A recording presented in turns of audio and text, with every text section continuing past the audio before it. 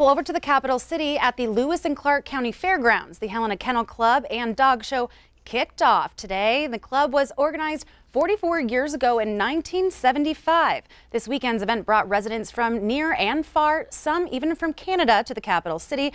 Siv Jenderson has been showing off his four-legged friends for a long time now. And she says her winning pooch Panda, which is a Cavalier King Charles Spaniel, and had won Best of Opposite for Best Female Dog and is only 2 years old.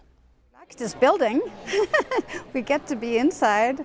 Before it used to be in the building over there, we're on dirt floor. It was okay, but this building is very nice. And Helena Club is really a nice club to put on a good show, so we like coming here every year.